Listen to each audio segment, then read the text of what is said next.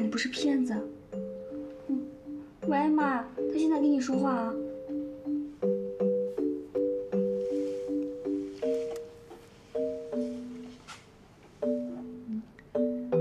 先帮我去加点水。大半夜的喝那么多水干嘛？明显是想把我打发出去，不让我听。阿姨。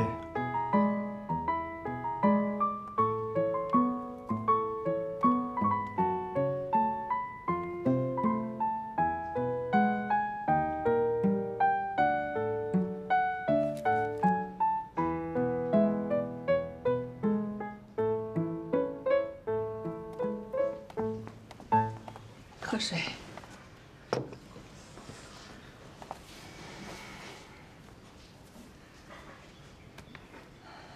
珊珊他爸，刚才珊珊打电话说他 CPA 考过了，还升职当了专员。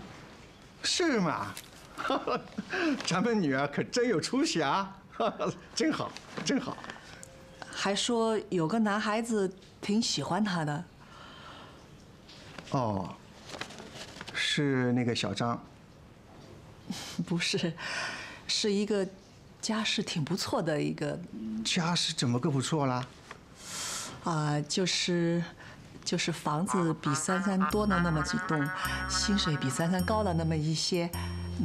不过不错，父母双亡，没有公婆问题。父母双亡还这么有钱，是白手起家。哎，多大岁数了？ 大概30左右吧。哦，那肯定是父母留给他的遗产。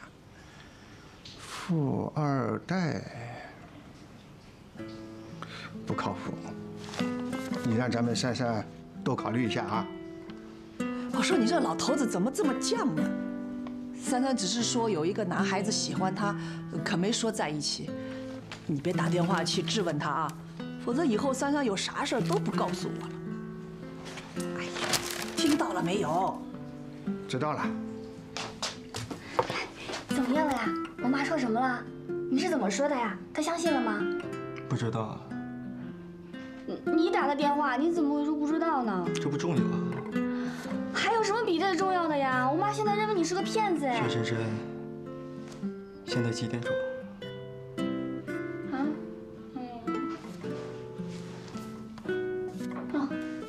10点22。晚上。废话。明白了。明白什么？你现在晚上10点多在我家，你妈应该知道，即使我是个骗子，该骗的都骗光了。啊！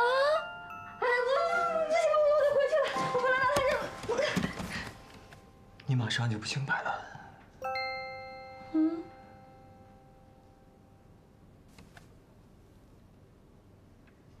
你肯告诉你妈，说明你终于信任我了。我什么时候不信任过你啊？好，那搬过来住吧。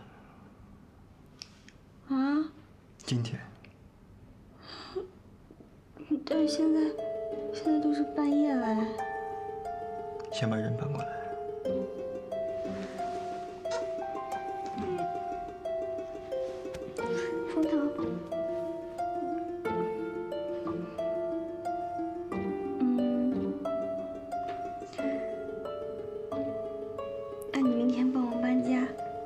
记得退房租。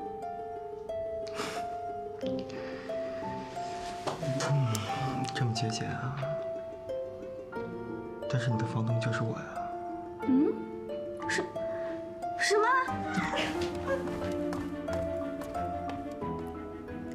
也许大老板他一直都在等着这一天吧，等着我扫除所有的顾虑，终于放心大胆地向所有人宣布，我们在一起啦！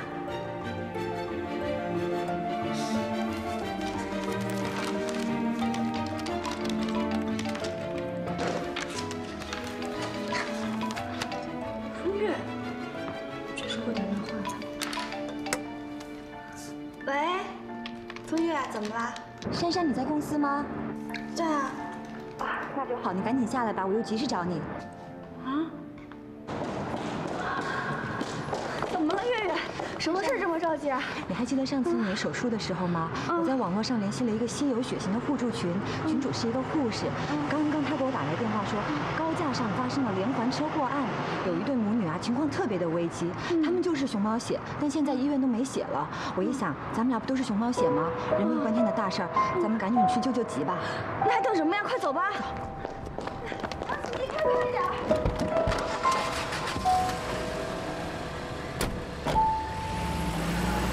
赶快带他们去验血。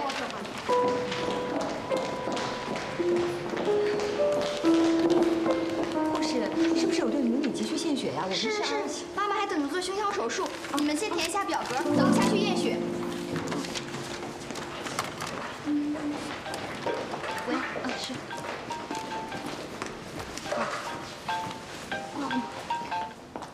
喂。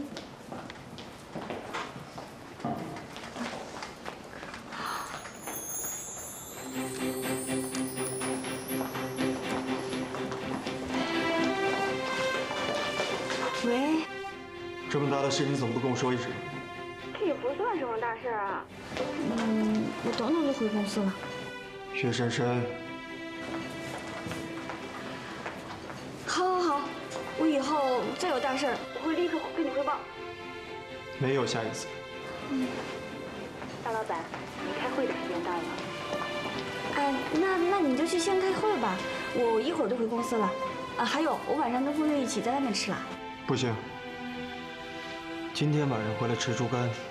是。猪肝，他还真是不嫌弃我，还让我吃猪肝。什么？发烧了？多少度啊？好，不说了，我知道了，马上回去。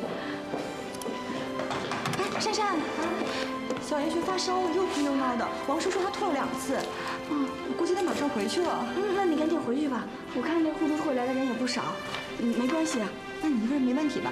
能行，这么多人呢，没关系的。我一会儿打车回去就行了。回去小心点啊。拜拜。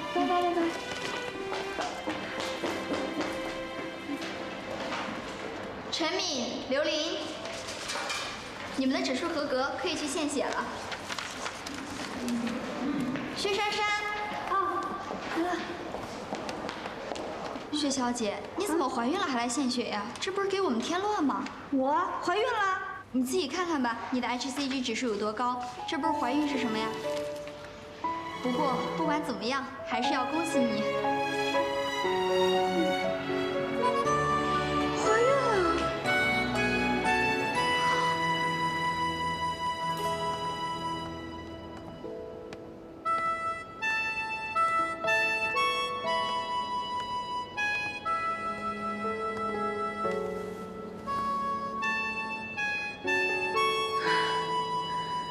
我居然怀孕了！我还以为那次手术之后不能怀孕了呢。我怀孕了！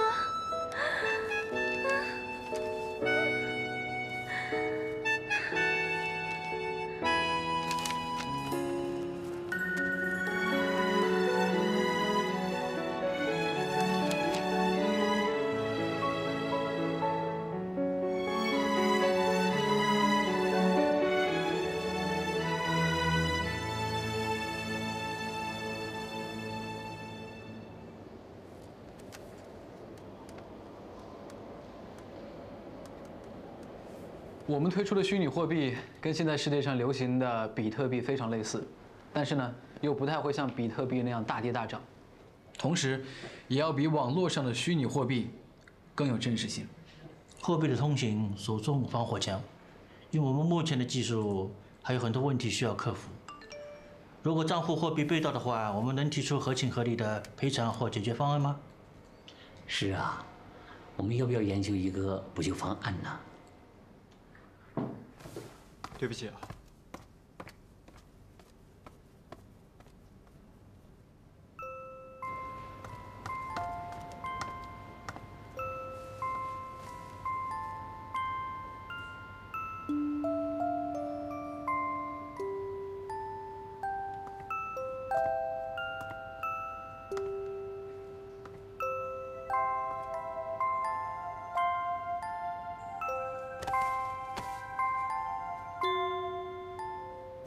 珊珊。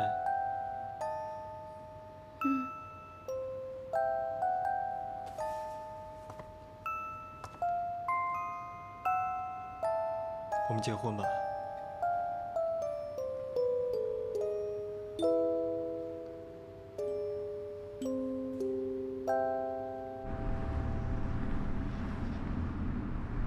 你带珊珊献血为什么不告诉我呢？最重要的是你没有一直陪着她，万一出事了怎么办？枫叶，你太没有责任心了。风月现在一定觉得莫名其妙，又得挨一顿骂。近期我准备要结婚，今天晚上你和严青过来一下，我有事要跟你们商量。好了。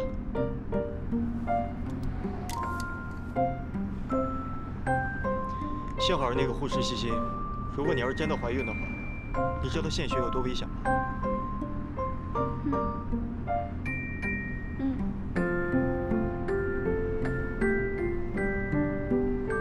对了，婚礼的事情我交给风月来处理，或者你有什么想法吗？我没有。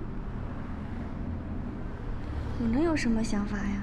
你们家那种婚礼哪是我搞得来的？怀孕的事，先不要告诉别人。为什么？你想让别人以为我们是有了孩子，所以才要结婚吗？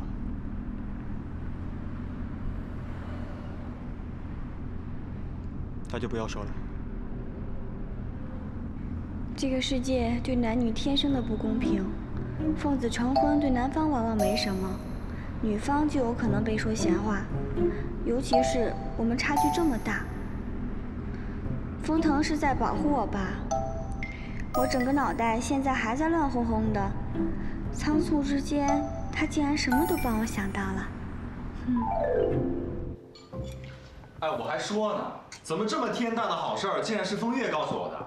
风腾，你这哥们儿你怎么当的你？啊？还有你珊珊，这个风腾是怎么跟你求婚的啊？你怎么就能答应他呢？像这种事儿啊，你应该跟大伙儿说，我们一起帮你出点子，整整他。就是。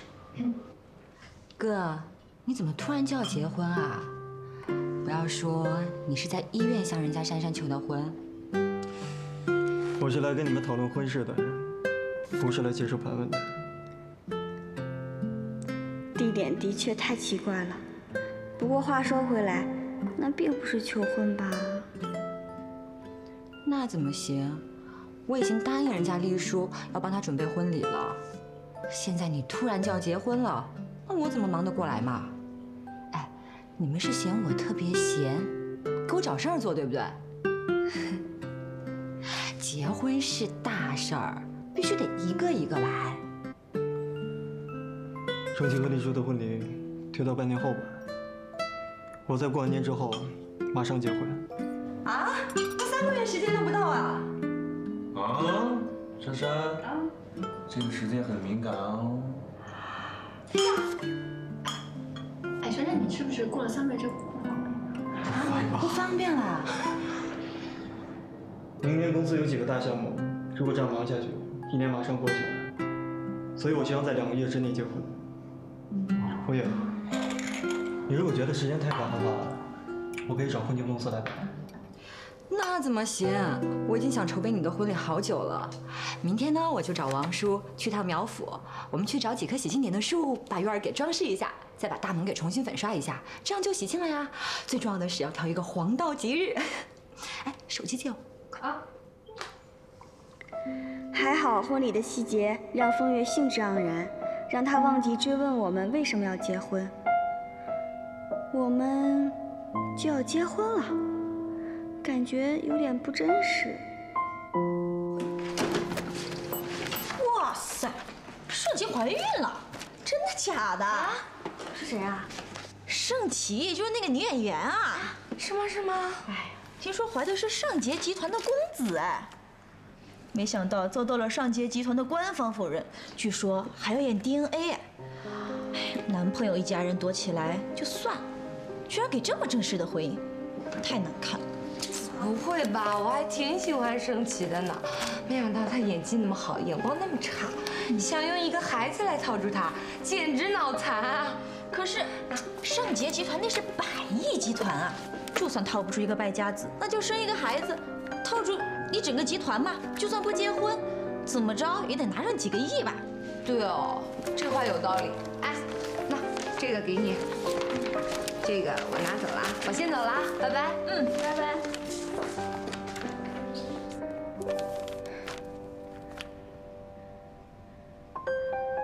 只要差距大，大家就都会觉得高富帅身边的女孩子都是有目的靠近的。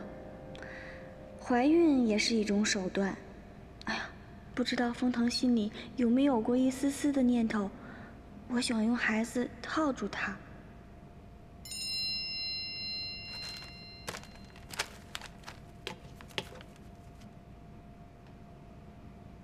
下午记得请假，去检查。珊珊，怎么了？肚子不舒服吗？啊，没有，吃太饱了。哦，我先走了。好，一起去。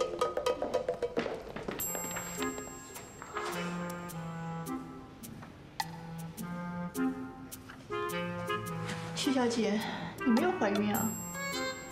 啊？没怀孕？那头2天我去献血，验血的护士说我怀孕了，还说那个 HCG 过高什么的。化验单你带了吗？带了。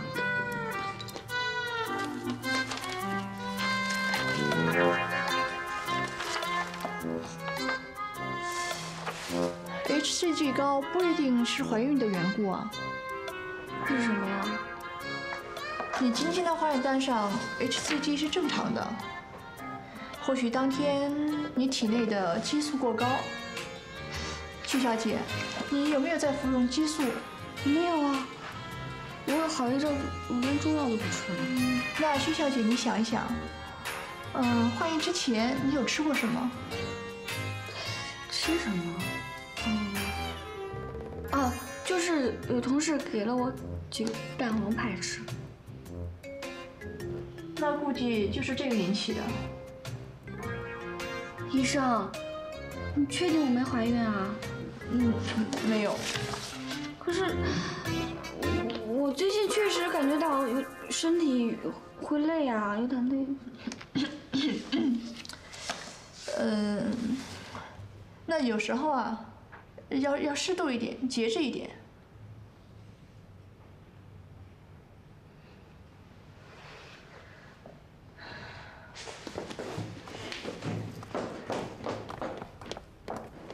下次你怀孕，我们不来这一家。绝对不来，吃坏东西就以为我怀孕了，搞什么乌龙嘛！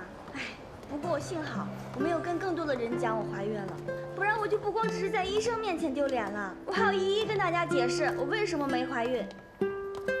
想象力丰富的，肯定还以为我因为上次那场大病，我就怀不了孕，留不住孩子了呢。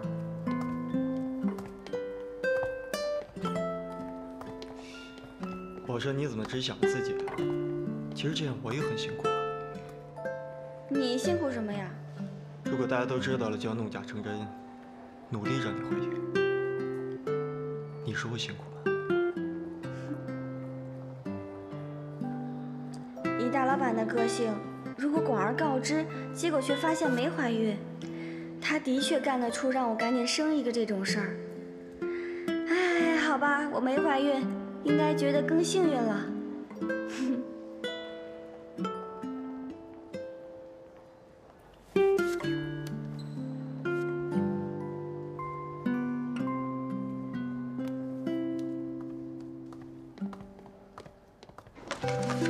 哎呦，怎么那么多呀？哎，你说我哥跟珊珊那么着急结婚，不会是珊珊已经有了吧？不会吧？珊珊如果有了的话，一定会告诉你的呀，让你在筹备婚礼的时候多注意。哎呦天哪！我刚看这些喜帖，看得我眼睛都花了。也是，既然没怀孕，又何必赶着结婚呢？你什么意思啊，冯大小姐？哦，你希望你未来的嫂子在婚礼上穿孕妇装啊？我不是这个意思。不过去年医生说，珊珊动了手术之后，可能还要调养几年才能怀孩子，兴许还，哎呀，都不敢想。你怎么想这个呀？珊珊跟封腾的感情这么好，哦，那人家不怀孩子还不能进你们封家大门啊？哎呦，我的好丽叔，你就尽管责备我吧。我知道啊，我这样说特别的不对，但是你想想，我们父母死得早，我哥又是我们家唯一的独子，我当然得考虑传宗接代的问题啊。你就不要操心了，我跟你说，珊珊还这么年轻，来日方长，这以后啊，珊珊一定会给封家生一个白白胖胖又不爱挑食的好宝宝。但愿如此哦。来。啊，还有这么多呢！我准备。我觉得这个还不错啊。挺喜庆。昨天发现自己怀孕，今天又发现原来没有孩子。短短的时间里，我好像也对这个虚幻的小生命投入了感情呢。可封腾怎么都没有一点失落。没有孩子，他就这么轻松吗？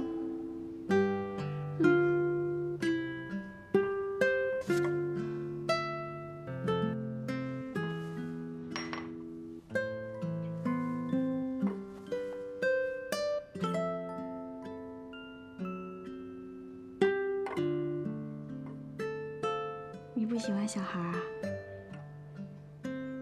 为什么这么问？好像有没有孩子，你根本就不在意。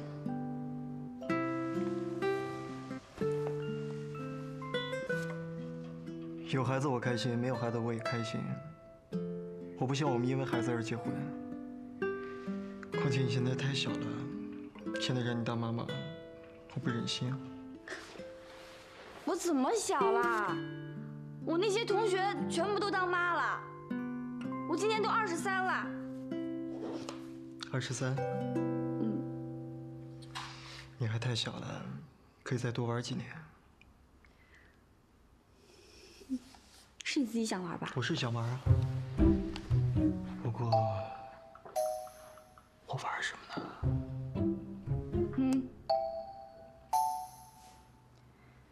封腾，你真的觉得我能怀孕啊？我不是让你相信我吗？是不是最近伙食不好啊？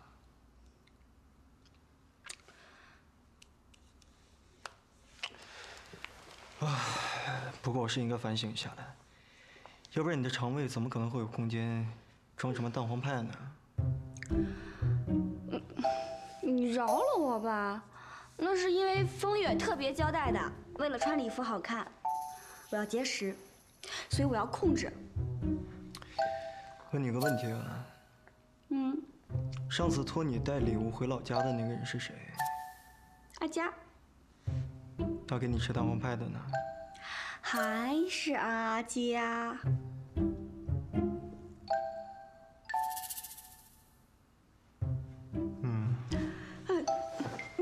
你不会又做了什么吧？阿佳的人是糊涂了点儿，但是他挺好的，工作也很认真，也很努力。没什么，他该。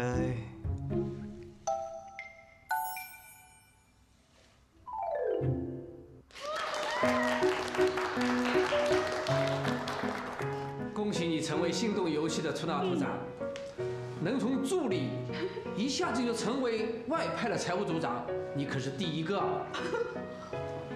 一定要好好表现。我一定会的。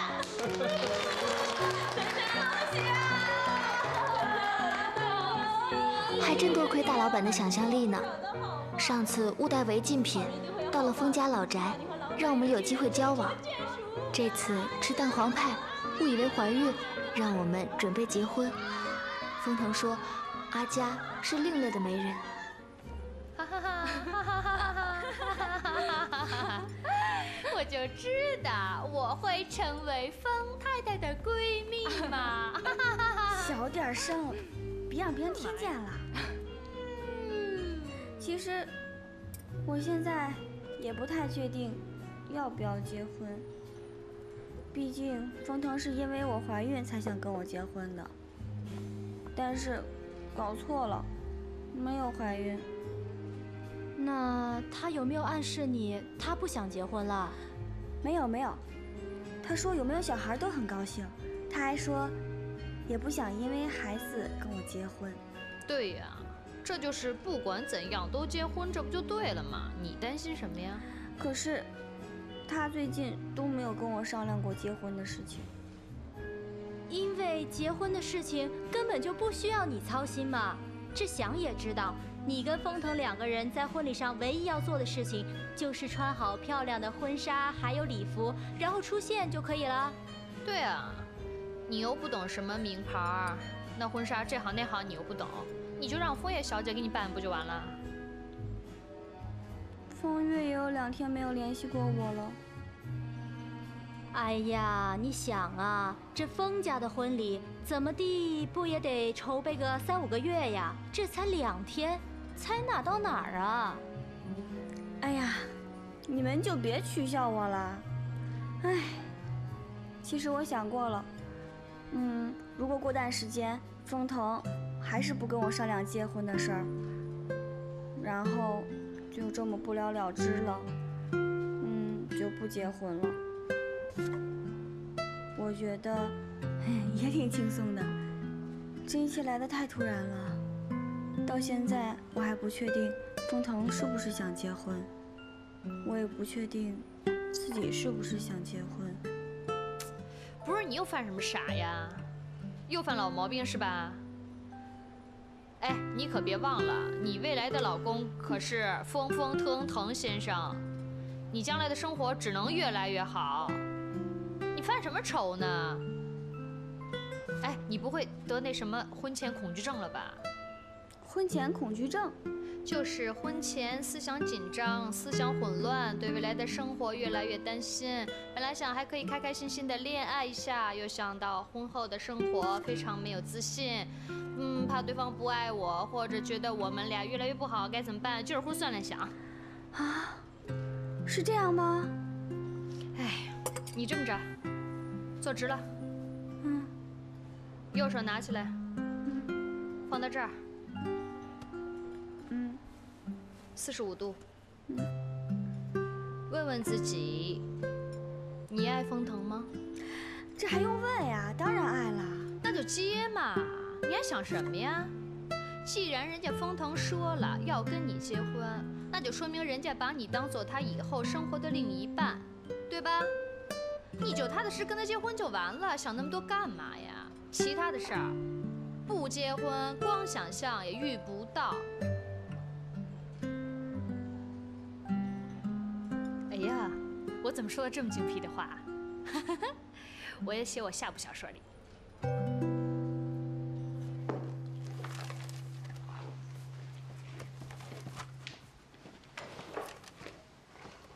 来，好香啊！哥，你快看啊，这是3家顶级的婚庆公司策划的简介，啊，快看一下，你跟珊珊商量一下，喜欢哪一个？不是说让你说了算？我可以做决定啊，但这是你跟珊珊婚礼的大事，你必须给我意见。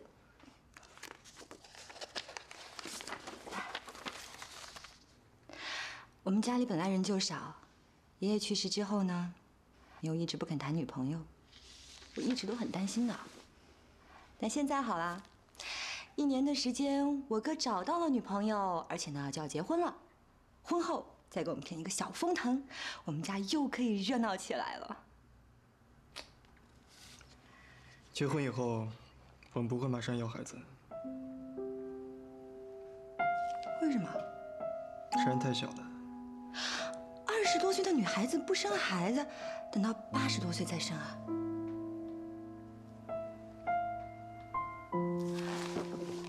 不会是珊珊身体还没好吧？风月，我知道我的责任，但是你千万不要把封家的传宗接代和我的婚姻联系到一起。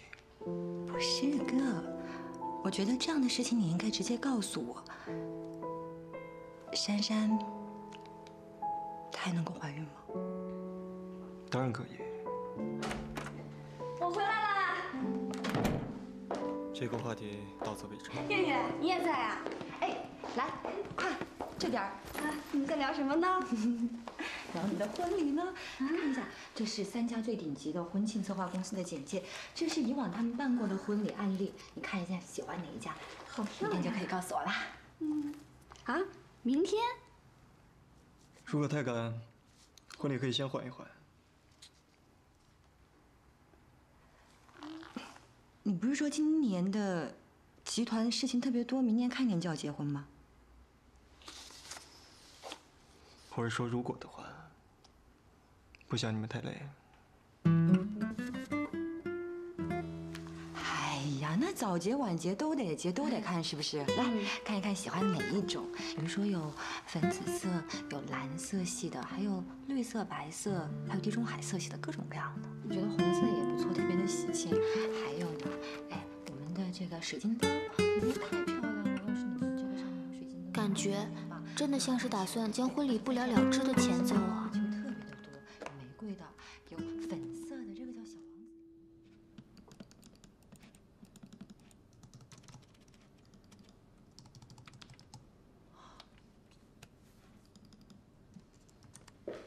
阿妹，还没去吃饭呀？老板在吗？在。珊珊等会儿你陪大老板吃饭，麻烦吃久一点，拜托。怎么了？计算机有点宕机，等会儿大老板又要看客户和厂商的资料，不过还算好，这些政商名流的资料都打印出来了。不过最近公司好像没什么大活动啊，怎么突然要这些资料？珊珊，不会是你和大老板要结婚了吧？没有，你别乱说啊！阿梅，电脑什么问题啊？快来，帮我看一下。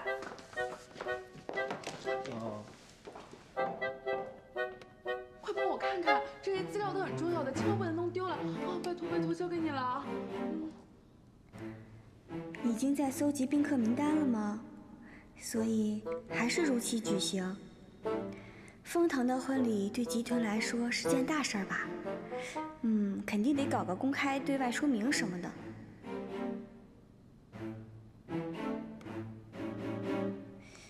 但是阿妹虽然跟我交情好，还是不要冒险问个究竟的好。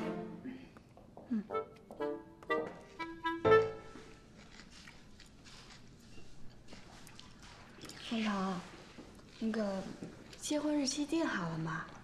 大概需要几天呀？因为我好跟科长请假。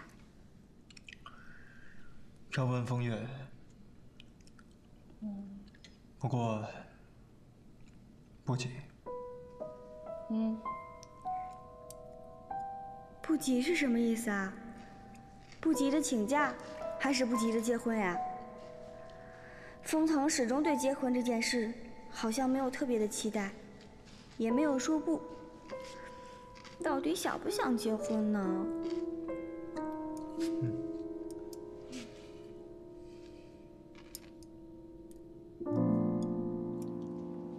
怎么样，风月？是这幅好呢，还是这幅好？我觉得这个其实不错，刚才看了一下，就这个还不错。头上跟王后似的。但是这个要把头抬起来，没问题，真的。好看吗？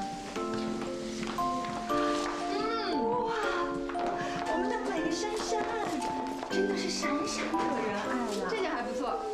哎呀，好漂亮啊！不过这个腰啊粗了一点啊，得收，起码得收10公分。珊珊，你看我，看我笑。哎，你觉得是这一件好，还是刚才那个立体褶花？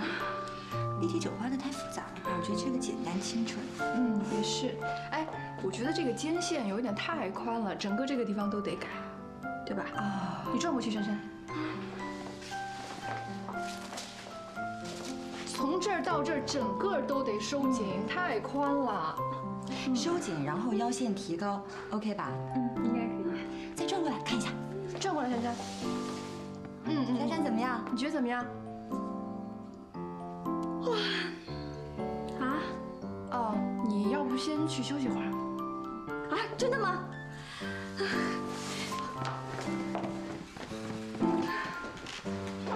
看看你的去。那个梅丽老师只要你带了这几件。啊，是啊，这些呢都是我们明年春季的最新款设计。我觉得这些作品适合度也有限呢。哎，要不这样吧，让珊珊跟我一样，让梅丽老师定做，你觉得怎么样？我觉得特别好，因为女人婚纱本身就是应该定制的。但你知道梅丽老师她得提前1年预约，很难约的。明年你们春节就要婚礼了，你说怎么办？没事儿，我来跟她说。我跟你说啊，先让她呀跟珊珊见一面。梅丽老师这个人心最软了，一看到新娘子手就痒。珊珊，你下个星期哪天有空？珊珊，睡着了。哦。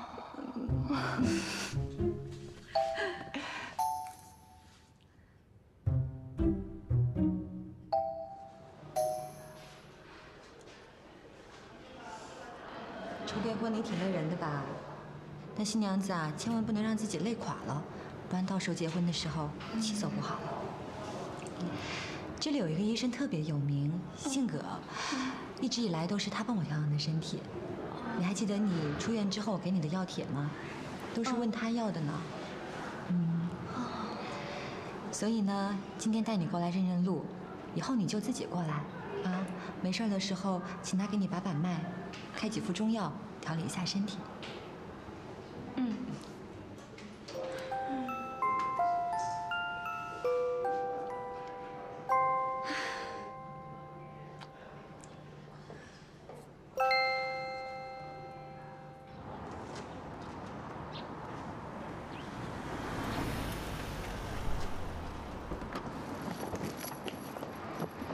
哥，你开会回来了？是啊。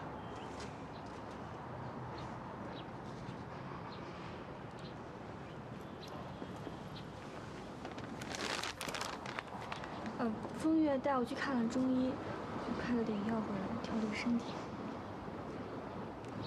我带他调理身体去了，医生都说了，母体养得好，孩子才能生得好。不是。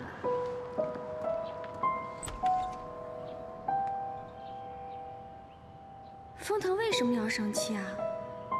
之前也说不急着生，到底是怕我真的生不出孩子心里难过，还是其实根本就不想跟我生小孩，不想结婚？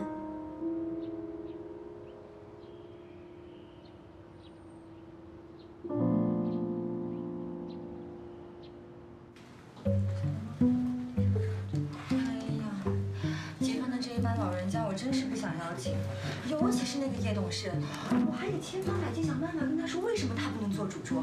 还有，我还要打个岳阳电话去告诉封腾的客座教授，让他过来做主婚人。我也很头疼啊！哎，你们说那个，出版社跟作家哪个在前哪个在后？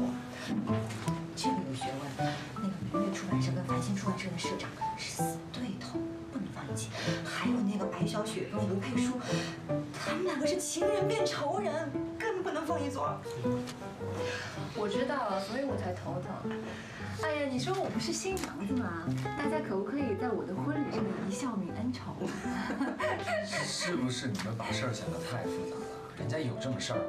如果是这么事儿的人啊，让他们自备盒饭。哎，你能不能不要说那种没有建设性的话？哎，对了，我有个办法，把这些特别事儿的人啊，就安排在我朋友那一桌啊。我有很多朋友连中文都不会说，只会说英文。好办法。这个主意特别好。哎，哥，你有没有那些只会讲英文的朋友啊？你要多少？要多少啊？最少2桌吧。凑2桌，讲英文。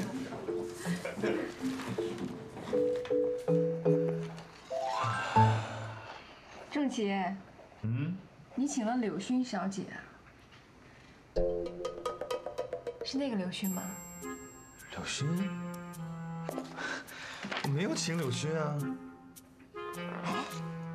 谁是柳薰啊？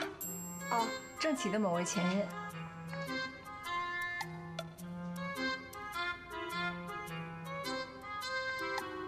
嗨，你没看清楚？你看，柳勋的名字后面有个括号。我邀请的是 Jerry 把柳勋带过来的。我忘了告诉你了，Jerry 跟柳勋现在在一起了。所以你现在觉得特别可惜是吗？没有啊，没觉得可惜啊。他俩挺般配的，他现在是我好哥们儿的女朋友。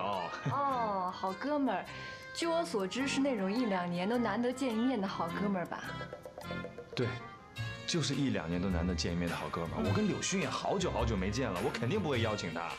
风腾，是你邀请的柳勋吧？我没有啊。啊，没关系的，可以补上。哎呀，我以为某些人跟我说他跟他的前女友都断干净了。断干净了，断得一干二净啊！别因为这件事生气好吗？那不然你要怎么样？要不然我不请 Jerry 过来，或者说跟 Jerry 说让他赶紧跟他女朋友分手。别因为这件事无理取闹嘛，对不对？哦，我无理取闹啊！我就是不想柳勋出现在我的婚礼上，我的婚礼。我知道你不想柳勋出现在我们的婚礼上，但是你说那怎么办啊？那我们都快结婚了，柳勋也有男朋友了，你因为这件事闹，那就真的是你不对了。哎呀，我不对啊！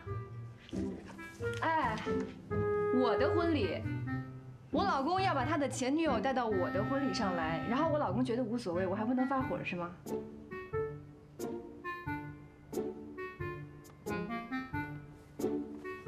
郑琪，我不管你是不是邀请了那个 Jerry， 我也不管那个 Jerry 到底带多少人来，但是我告诉你，我的婚礼上就是不想看到柳勋小姐。OK。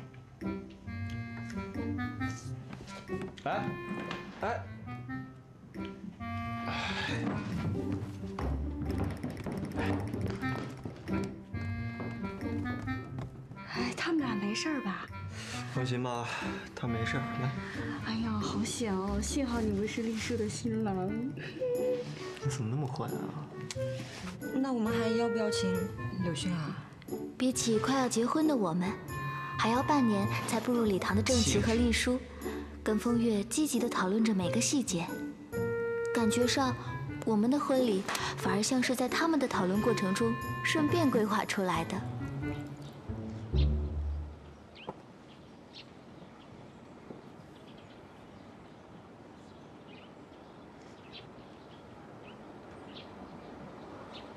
怎么样？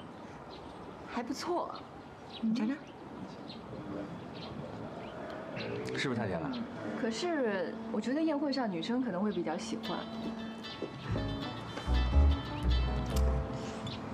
喂，哎，是我，你说。什么？为什么？可是我之前跟他说好的呀。你让梅丽老师打电话给我。怎么了？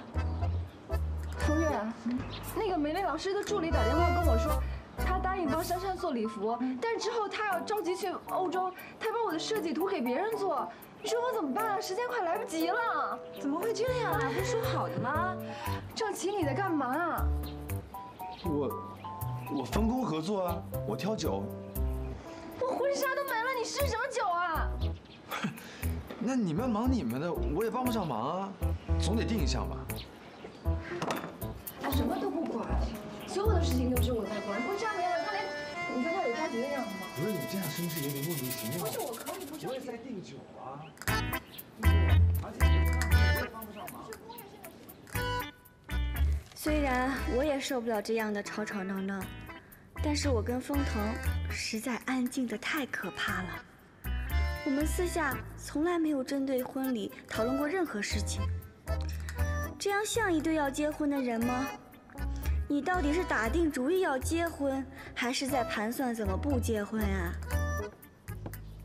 石小姐，药熬好了啊，谢谢。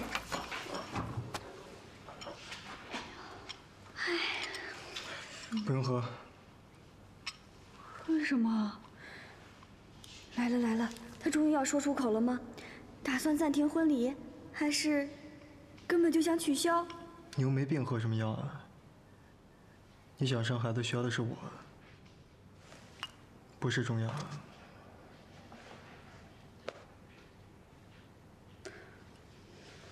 所以，你还是不想太早生小孩啊？刚结婚的两个人，本来就应该过一段二人世界，彼此的生活磨合一下。什么意思？那如果磨合不来呢？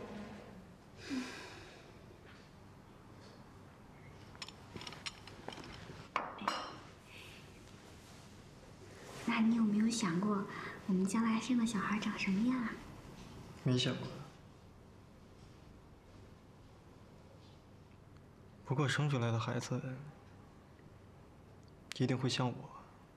哼，大老板，你可以再自负一点吗？你知道你这种自信多折腾人吗？像你呢，一点都不可爱。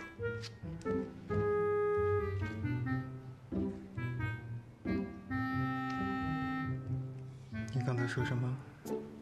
我说，像你，像我比较可爱。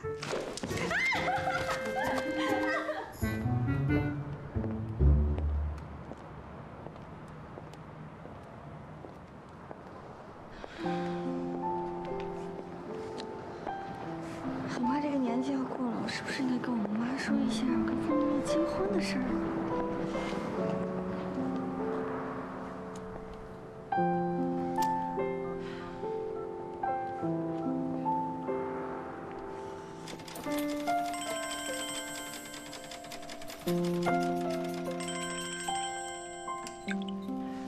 喂，珊珊啊。喂，妈，是我。你在忙吗？哦，还好还好，就在烫一条裤子呢。你怎么样啊？哦，我挺好的。那个，你有没有跟爸提过我跟风腾的事儿啊？哦，还没呢。会的会的啊，我会跟他说的。他就在我边上。原来爸还不知道风腾，这下子要我跟他们说我要结婚。喂，珊珊，你怎么不说话呀？妈，我忽然想起公司还有事儿，先不跟您说了啊，改天再给您打啊，拜拜。哦，好好好，那你自己也当心一点啊。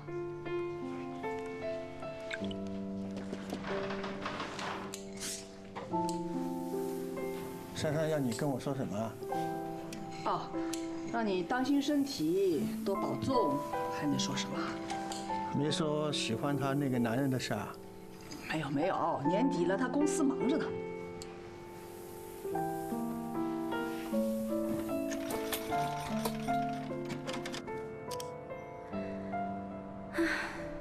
薛珊珊，都要结婚了，爸还不知道我有男朋友呢，这样真的结得了婚吗？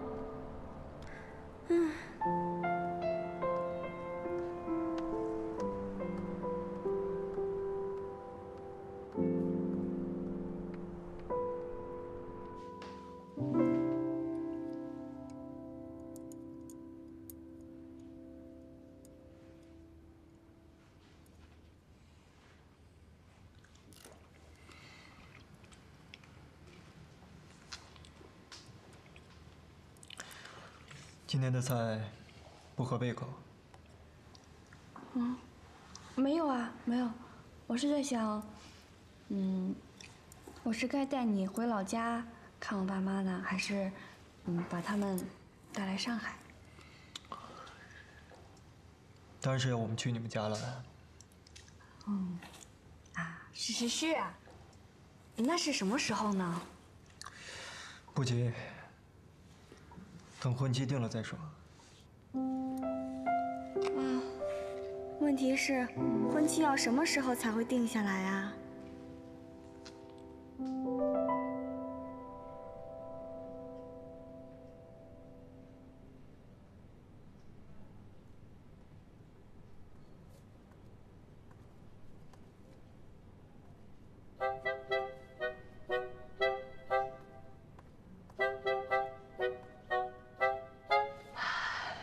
珊珊他爸，这不年底了，咱们家是不是该粉刷一下呀？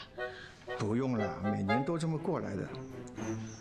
粉刷什么啊？打扫一下，我觉得这样就挺好的。那珊珊如果带男朋友回家过年呢？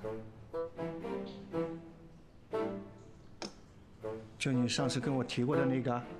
啊？哎，这样不行，我得给珊珊打个电话了解清楚。哎呦，你这急脾气什么时候能改啊？怪不得女儿都不敢让你知道。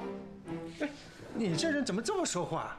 这女儿谈恋爱找对象，我做老爸的关心一下不可以吗？我就上次听你说那个对象是不是很有钱？我是怕女儿受骗，我是保护她，你知道吗？哎呀，你冷静一点嘛。那你还记得上次珊珊生病开刀吗？她男朋友还不是放下工作亲自照顾到她出院。那珊珊也是看她这么真心的对待自己，又不嫌弃她生病，才同意和她交往的嘛。可是这个啊，好了，咱们家不粉刷了，你就当我没说过啊。哎，说不定没几个月他们就不在一起了，是吧？其实你就让他们俩交往试试看嘛。你干涉这么多，珊珊30岁了还嫁不出去，可怎么办？怕什么？30怕什么？那这样吧，你叫她过年把那个男朋友带回来给我看一看。这个，啊，好吧，那我让珊珊暗示他一下啊。哟，这带回来是不是显得珊珊太认真了？咱们珊珊可不能主动提啊。要不让珊珊自己做决定吧，好吧？她觉得能带回来的话嘛，咱们自然也就看到了。哎呦，你要是实在不相信她的男朋友，那总该相信女儿吧？珊珊可不是那个浮华的人，是吧？那些财大气粗的，她还看不上呢。哎呦，好了，别想了，啊，算你的账啊，算你的账。哎。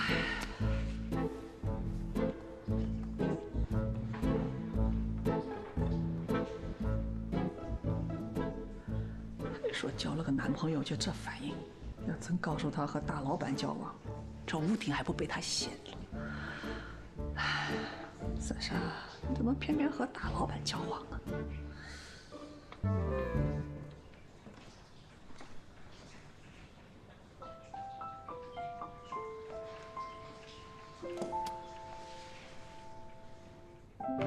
这女人真是太麻烦了。你说我不说话吧，嫌我漠不关心；说了呢，又嫌我挑剔。他说他一生只当一次新娘，得谨慎。那我不只当一次新郎吗？丽叔他一向很有主见，你不是就喜欢他这一点？你这儿站着说话不腰疼啊？哎，你倒好，婚礼所有麻烦事交给风月帮你处理。珊珊呢，又那么好说话。你说你这新郎当的怎么就那么轻松呢？啊？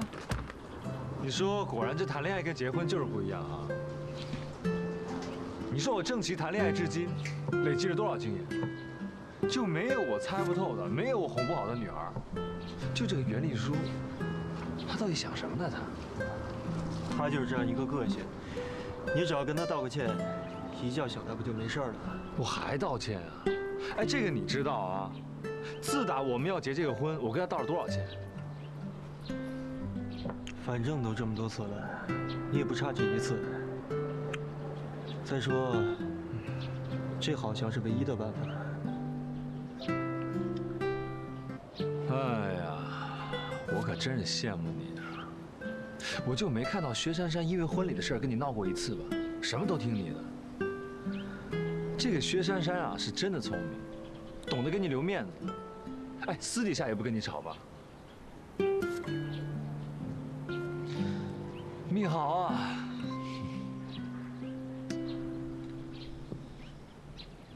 关于这次的意向，希望您回去再好好研究一下。好，等防火墙的全部计划我整理好以后，我一定会第一时间跟各位汇报的。好的，好的。好了，那几位留步吧。啊，那辛苦你了，薛小姐。不辛苦。那您慢走啊。再见。好，再见啊。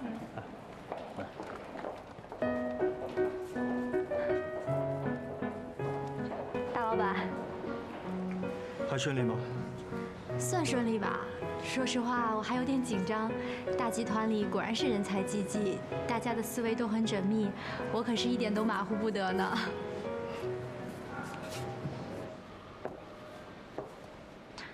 封腾，哦，在这儿没有人，我可以这样叫你吗？当然。既然碰见了，我想多跟你聊几句。自从珊珊动手术以后，我很明确，你是完全可以保护她的人。但说实话，珊珊最近有一些顾虑，毕竟你们俩是因为孩子的事才决定结婚的。但是呢，现在珊珊又确定没有怀孕，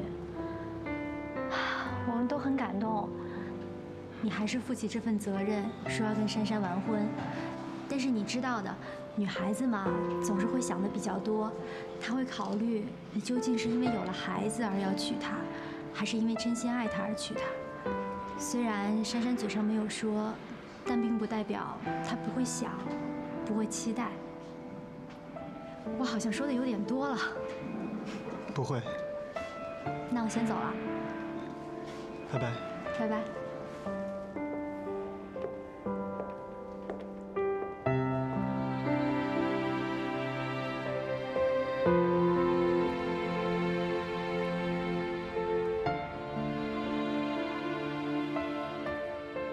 好像有没有孩子，你根本就不在意。我可真是羡慕你啊！我就没看到薛珊珊因为婚礼的事跟你闹过一次吧？什么都听你的。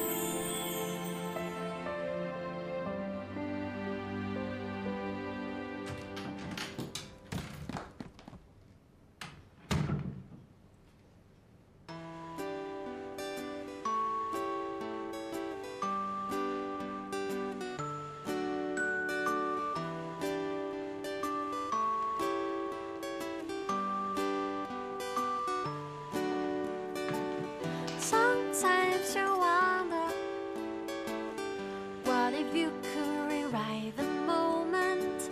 Sometimes I figure, oh, there's another lacking in perfection. Sometimes you've been hurt, then you learn to think about and feel more.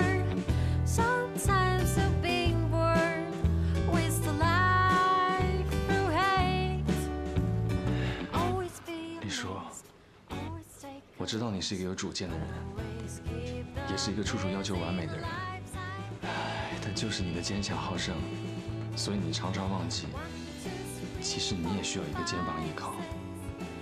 我愿意做你永远的肩膀，给你依靠。我不在乎婚礼上放什么花，有什么音乐，喝什么酒，吃什么糕点，我都无所谓。我只在乎你。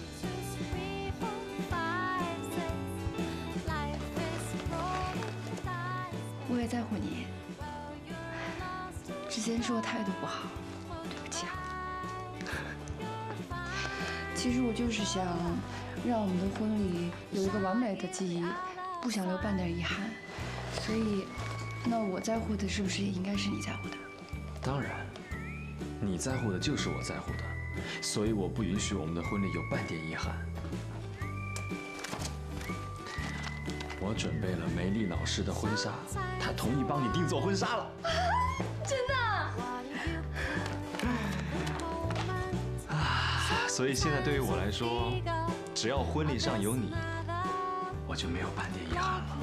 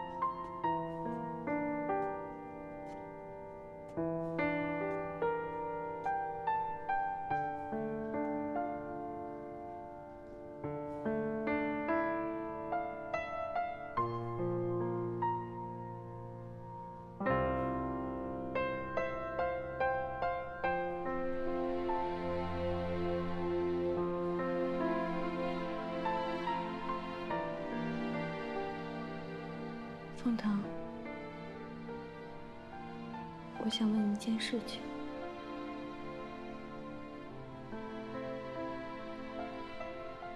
你说。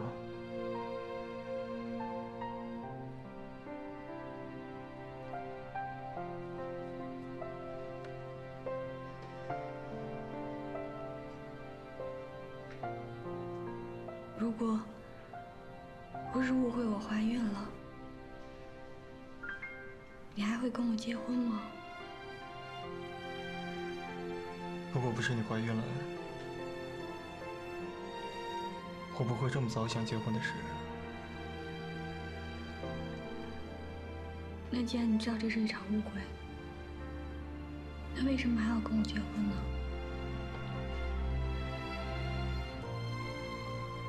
你完全可以取消这场婚礼啊！你还不想的话，你是不是觉得我对我们的婚礼，还有我们的未来，没有丝毫的期待？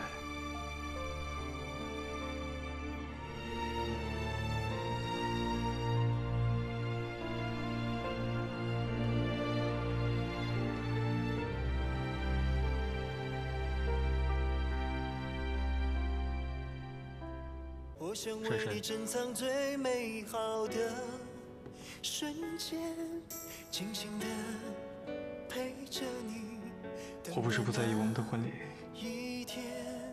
只是东家的规矩太多了，我怕你处理不来，所以才全权交给风月来处理。其实在我心中，某种程度上来讲，我的婚礼只是完成风家的传统仪式，我不是冷漠。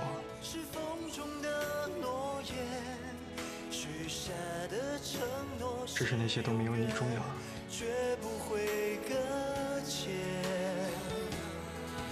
当我凝望你双眼，你是否会看见幸福一直默默守在身边？这个戒指是从我祖母那个时代就传下来的，它只传给我们冯家的媳妇儿。这个戒指代表着过去，站在这里的我们代表着现在。如果把它套在你的无名指上，代表的是我们的未来。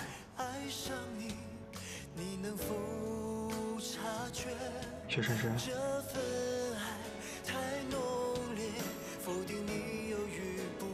你愿意嫁给我吗？我的心是否能填补所有空缺？你愿意嫁给我风腾吗？爱是风中的诺言，许下的承诺是永远，绝不会搁浅。当我凝望你双眼，你是否会看见幸福一直默默守在身边？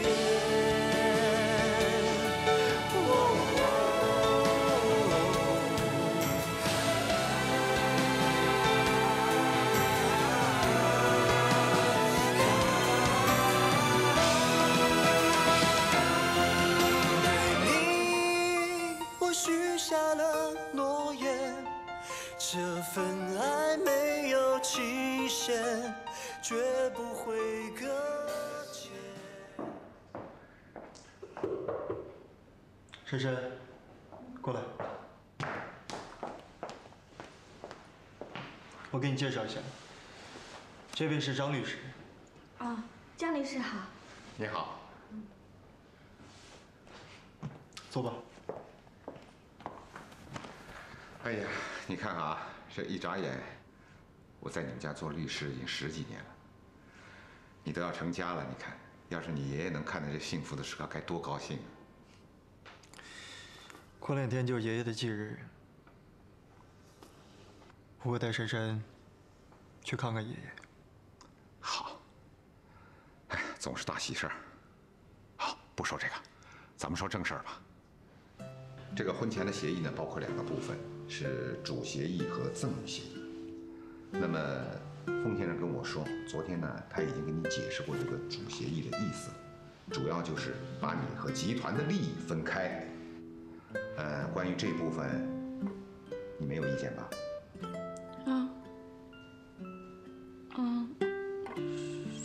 是啊。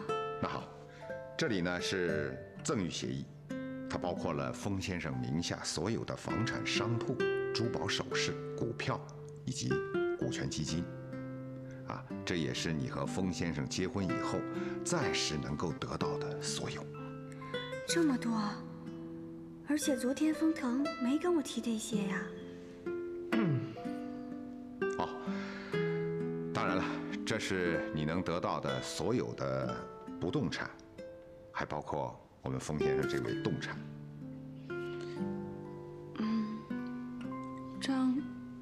张律师，我记得那个基金和股票算是动产吧？你说的没错，股票和股权基金从传统意义上来讲，应该属于动产。但是，鉴于现在这个特殊情况，跟封先生比起来，他们不就显得像不动产了吗？为什么呀？因为从某种意义上讲，封先生是股票和股权基金的结合，生来就带有货币符号，当然显得流动性就更大了。所以呀，小姑娘，你可要好好经营哦。这些呢，我也只是说个大概，你要仔细看一下，如果有什么问题呢，你来问我。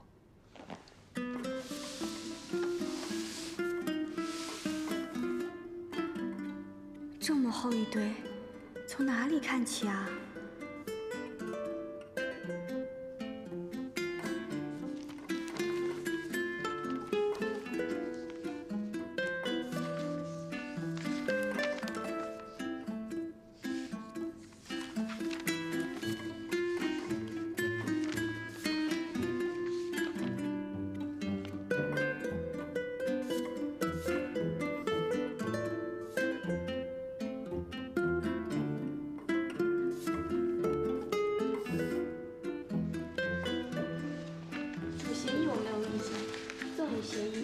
我只签这一张。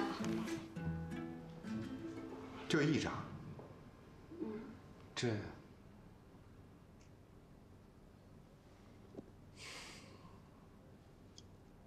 张律师，我跟珊珊单独商量一下。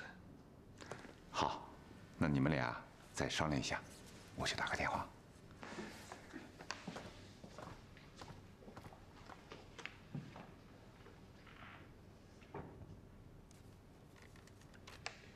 让你签这些，不高兴了？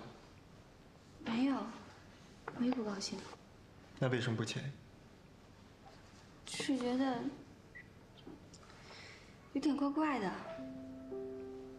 而且你昨天只跟我说有主协议，没说有其他的。主协议是爷爷在风月结婚的时候拟定的，目的就是为了保证集团在任何的情况下都不受影响。这些赠与是我封腾所有的个人资产。主协议我没有意见。既然主协议保障了集团利益，那我也要保障你的利益。这些赠与就是让你在最坏的情况下，至少还可以拥有这些。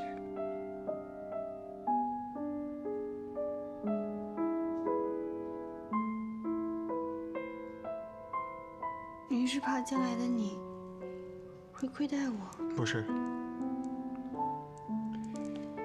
我可以把这些档案资料都当成是废纸。但珊珊，岁月太长，我不知道未来会发生什么事情。至少你拥有这些，我可以少一份畏惧。风腾，你知道我为什么会选这间公寓吗？为什么？因为在你名下的所有财产当中，只有那间公寓拥有我们共同的回忆，这才是我最想珍贵的。我不想因为这些东西模糊了我们的感情，模糊了我们关系的焦点。再说了，我是跟你结婚，又不是跟钱结婚。没有你的话，就什么都有了。如果没有你，那些东西对于我来说，什么都不是。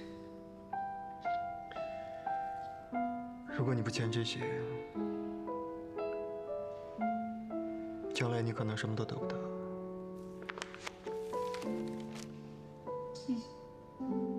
但是你只有我了。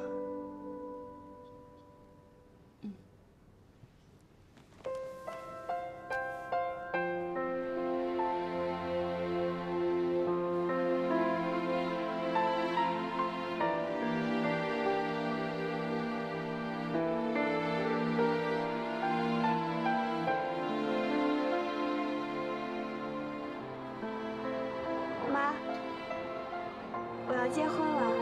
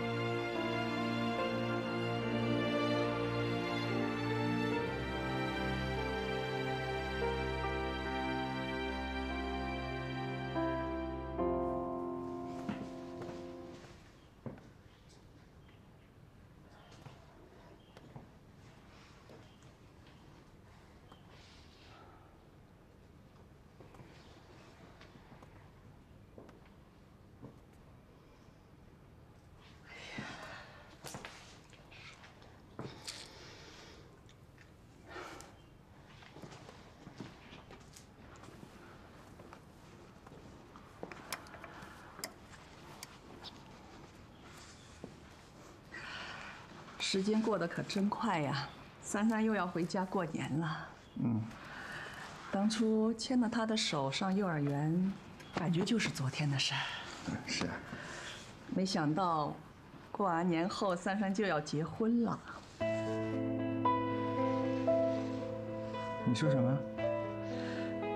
刚才珊珊打电话来说，就是在说这个事儿。你不是才跟我说珊珊交男朋友了？怎么没几天又说要结婚了？哎呀，是啊是啊，我也骂过她了。我说了，这个事儿得要先问问你。我看啊，你是早就知道这事了，跟着他瞒我瞒到现在，瞒不过了吧？那你说这个男的到底是干什么的？那个男的就是他的大老板，叫封腾。老板封腾，封腾，他们公司的大老板。对呀。你们娘俩是不是联合起来捉弄我？哎呦，我也想这样呀，但珊珊爸，我看这件事啊，是真的。怎么可能？是不是珊珊在公司里受到大老板的胁迫，受委屈了？哎呦，你别老是往坏处里想呀。我上次不是跟你说了，珊珊生病的时候，她男朋友一直寸步不离地照顾到她出院，这都是真的，这柳柳都可以证明的。那也不能说结婚就结婚的。珊珊是不是？没有，我打电话问过她了啊。哎呀，你别东想西想的瞎琢磨了，好不好？那就算是吧，那对方不是也提出结婚了吗？你怎么说这话？我说什么啦？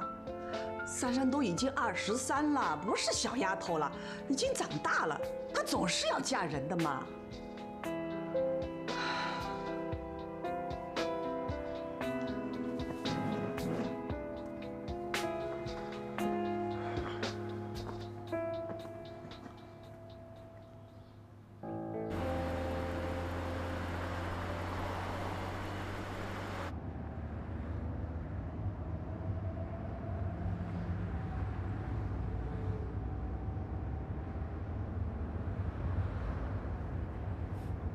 等谁电话？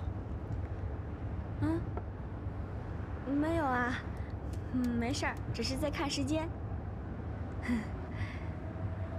妈妈怎么一点消息都没有啊？急死人了！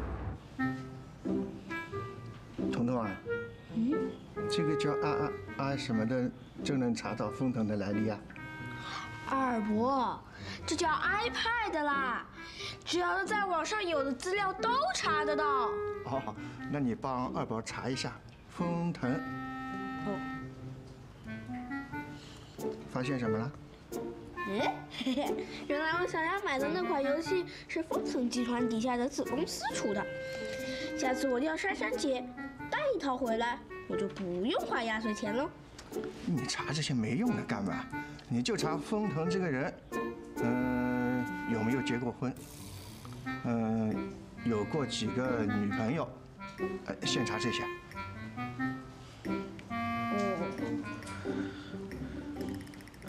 哎，没有，都是一些财经新闻，什么买了哪些公司，股票预计多少钱。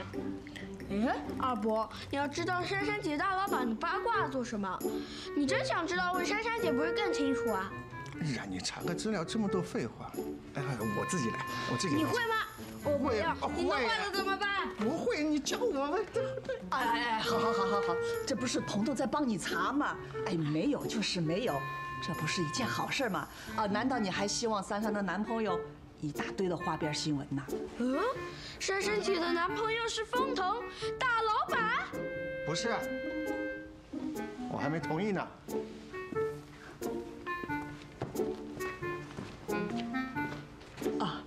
那个彤彤啊，谢谢你啊！你回家呢，先别跟你爸妈说这些，等珊珊姐回来以后，你们姐弟俩再多聊聊啊。好。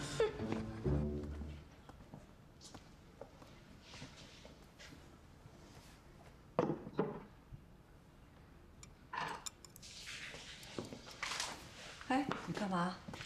哎，快点吃饭嘛！丽叔和郑琪这对冤家啊，终于算和好了。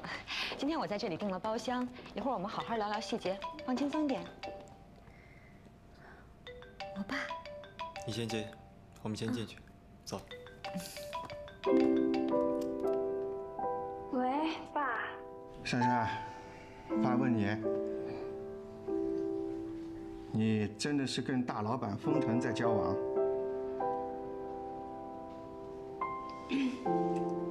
对啊。你是真心喜欢他这个人？我的意思是，你是喜欢他这个人，而不是他的身份。对。那他呢？他也是。爸，风腾对我真的挺好的，你见到本人就知道了。见面？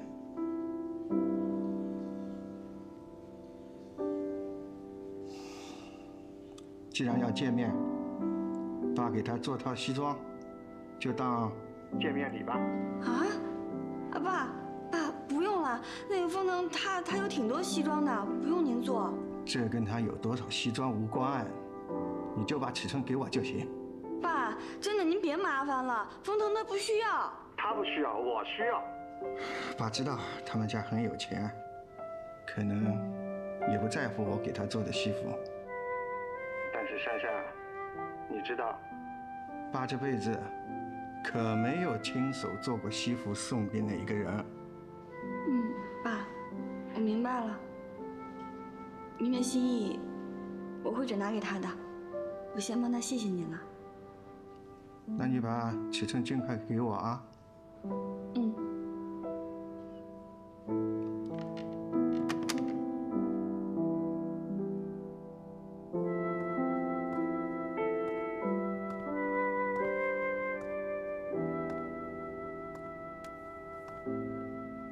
怎么了？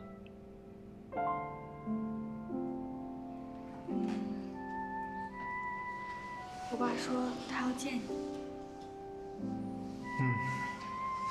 我安排一下时间，跟你回去见父母。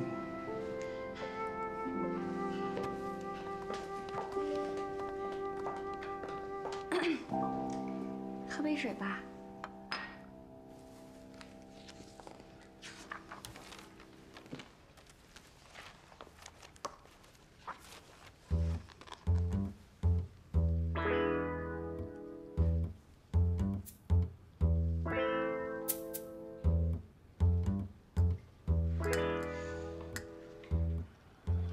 在看家居啊？哎，这个沙发挺好看的哎。喜欢吗？喜欢呀，特别喜欢。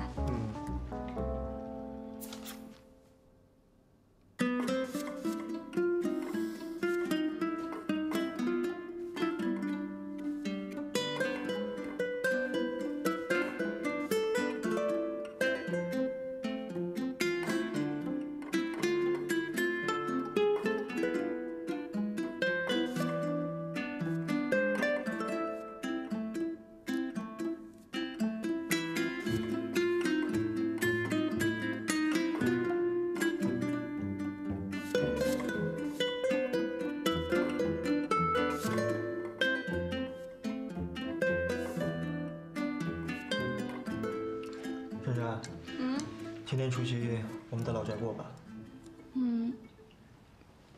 不行啊，除夕要回家过的。我们结婚以后，也应该不能回家过年了吧？大年初一，我枫叶还有言青去你们老家见你爸妈。真要回去见爸妈，不知道爸妈会是什么反应。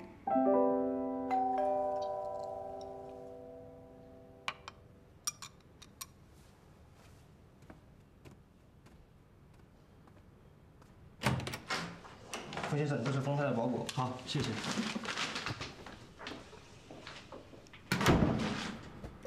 丰太太，原来她跟大楼的警卫是这样说的呀。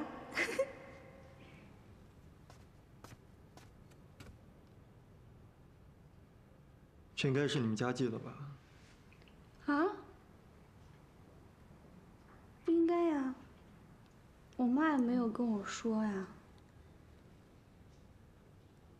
该不会是……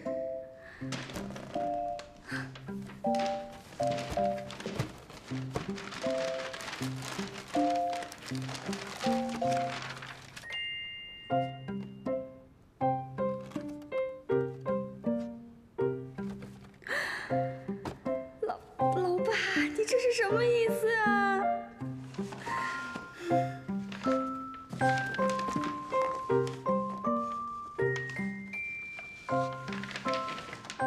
薛珊珊，啊？解释一下。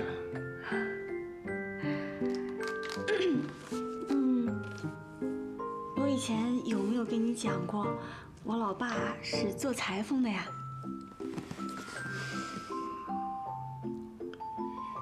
你应该没说过。那你现在知道啦。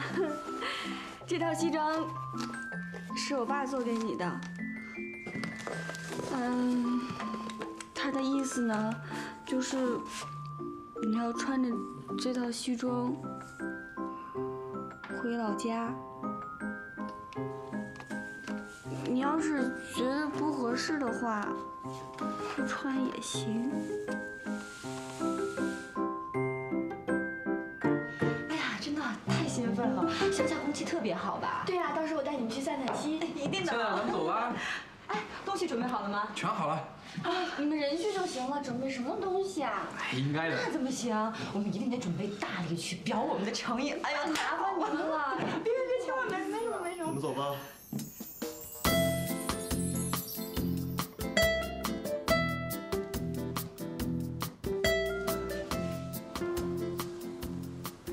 哥，你今天换造型啦？双排扣，复古风啊！泰山定制。泰山定制，我只听说过人猿泰山，泰山定制什么东西啊？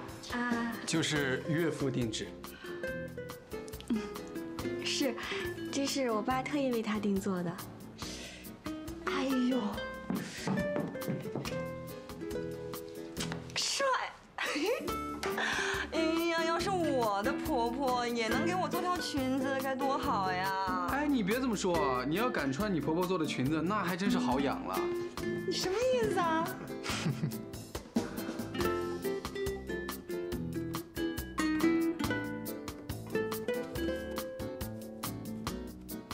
好看吗？